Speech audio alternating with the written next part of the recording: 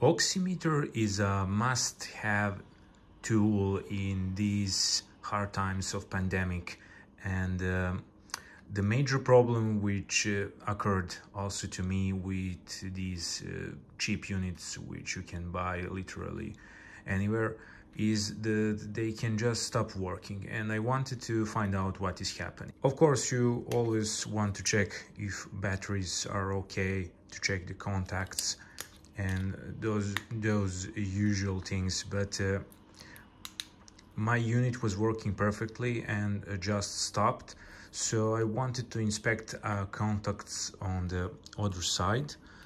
Usually there is a compartment like this on the bottom side of the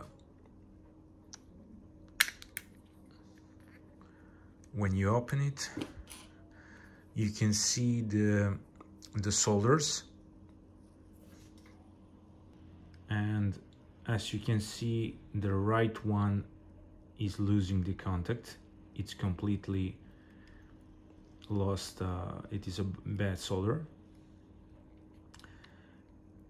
These solders can lose the contact with the board if you drop out the oximeter or something like that, or it is just a factory bad thing. To fix this, there are two solutions in this case.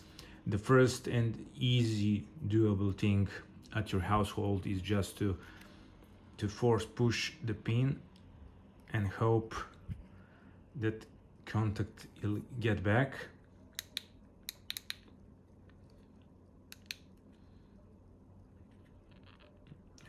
But in this case it is completely lost, so we will need to resolder it. Always first remove the batteries when you're soldering. I could disassemble this oximeter completely, but there is no need to do that. You can just bend this a bit like this, and you want to make sure that there is a contact happening. You can just press this a little bit harder, and at this point it could work without resoldering, but it is a short-term solution. So what you need to do is to take your solder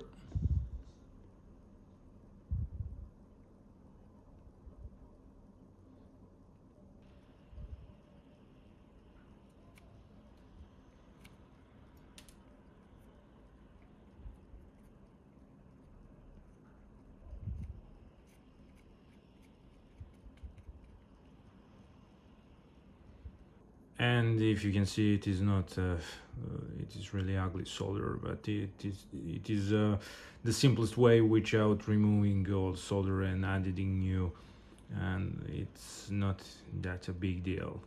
It is just important that it works again. And now let's get back these batteries in oximeter.